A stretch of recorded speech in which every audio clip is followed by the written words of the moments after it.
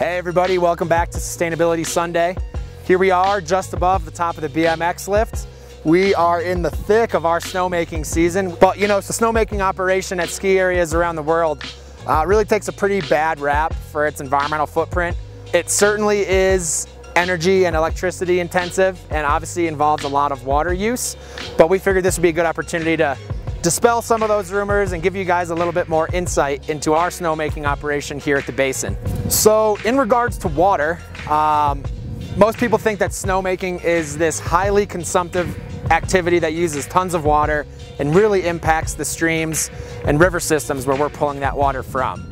That's really not all that true. Snowmaking, particularly in this part of the country and this part of the world, is considered to be vastly non-consumptive, meaning the water that we pull out of the creek and put through our snowmaking system and out onto the hill here, the vast majority of that water, to the tune of about 85 to 90% of it, will all return to the groundwater here in the same basin where we have removed that water from. We do pay very close attention to the environmental conditions in the North Fork of the Snake just downstream of us. We want to make sure that our activities pulling water from that creek do not negatively impact any of the ecosystems or any of the wildlife or plant habitats that call the Snake River home.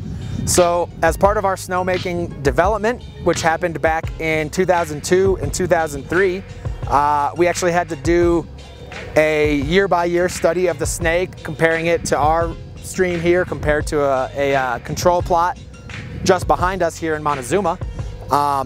And those studies have been ongoing in the years since, and what those studies find is that both the quality and the quantity of the water in our portion of the Snake River here is sufficient enough to support very healthy water conditions that support a healthy fish and a very healthy invertebrate wildlife community. The other big impact of snowmaking for sure is its electricity use. It's definitely an energy intensive operation.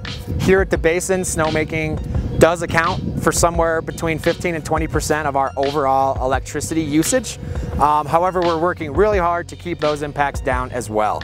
But it's a highly efficient system. The vast majority of our snowmaking equipment consists of airless fan guns that use far less electricity than your typical tower or stick gun that has compressed centralized air running to it to power that machine.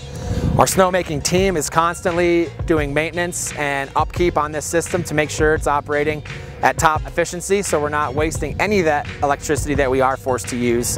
And then finally, the one really cool thing about our snowmaking operation here is through a partnership that we've developed with Xcel Energy, we are actually sourcing 100% of our snowmaking electricity from a single large-scale solar farm out there in the eastern plains of Colorado.